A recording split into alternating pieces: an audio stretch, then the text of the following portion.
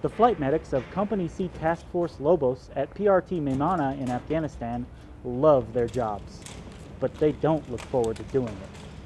It's a predicament they all share, flight medics, pilots, and crew chiefs alike. CW2 William Brown, a medevac pilot for Lobos, says it's hard to explain. That's kind of the terror, the conflict that fights inside of you, the desire to fly, the desire to want to do your job, but knowing that if you're doing your job, that means someone is hurt somewhere. Brown says despite this mixed bag of feelings, his team is ready. The need to help their fellow man, friend or foe, military or civilian, is what drives them, keeps them focused. The love of flying, the joy of saving a life, and the fear they'll get the call. A bittersweet feeling the flight medics of Maimana experience every day. Petty Officer Brandon Shelander, PRT Maimana, Afghanistan.